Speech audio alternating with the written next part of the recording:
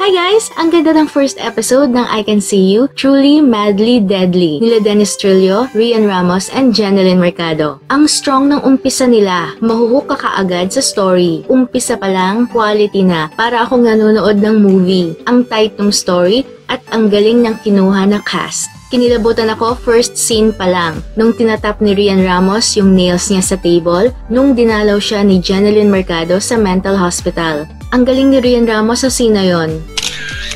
Taas ang kamay ko kila Jennylyn Mercado at Rhian Ramos for being brave ngayong pandemic. Nag-kiss sila dito guys. Di ba bawal yung mga ganun ngayon? Unless real couple kayo. Pero itong dalawa, ginawa nila for the role. And worth it naman yung scene guys kasi ang ganda ng storya. Si Abby pala dito ay gay. Nagkaroon si Abby ng mental and emotional crisis kasi di pa siya out. Tapos na-inlove siya kay Colleen, her best friend. Kinis ni Abby si Colleen as a way of her pagtatapat sa nararamdaman niya sa best friend niya. Pero nilayuan siya ni Colleen. Pinandirihan niya si Abby. One time na nagmamakaawa si Abby kay Colleen na ibalik nila yung dati as best friend, binidyuhan siya ni Colleen. Natigilan na siya ni Abby kasi nauobsess na ito sa kanya. Na-post yung video sa internet at naging viral. Napahiya si Abby at tuluyan na siyang nag-mental breakdown. Nung binisita siya ni Colleen, sinabi niyang hindi siya titigil hanggat hindi siya nakakagantik. Pero sa tingin ko, hindi kaya ni Abby nasaktan si Colleen. Kasi kung kaya niya, dun pa lang sa mental hospital na kung saan dalawa lang sila sa kwarto, pwede na niyang saktan ng todo-todo si Colleen pero hindi niya ginawa. Instead, she cried. She questioned Colleen bakit niya pinost yung video. Kaya dun sa ginawa ni Abby, tingin ko, she still cares for Colleen kahit galit na galit siya dito. Yun yung ugat ng story ng Truly, Madly, Deeply na aabangan natin kung paano magbubunga sa mga susunod na episodes. Ngayon pa lang guys, nalulungkot na ako knowing na hanggang 5 episodes lang ang story na to. Kakaiba kasi yung story at maganda yung pagkakagawa. Mahusay yung cast at yung supporting cast. Ang galing dito ni Terry. Si Joanna Maritan ba yun guys?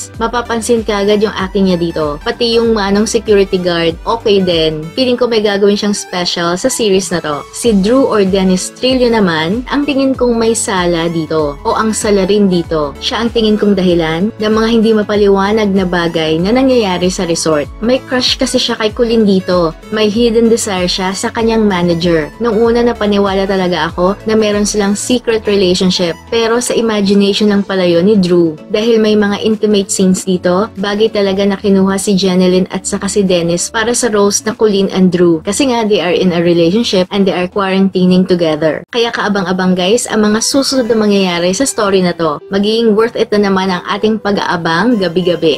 If you enjoyed this video, like, share, and subscribe to my channel Anarina TV and click the notification bell so you're always updated on my latest videos. Like and follow Anarina TV on Facebook too. You can watch my playlist here or here para mapanood nyo ang kompleto kong review sa I Can See You series. Thank you for watching and watch my other videos in this channel.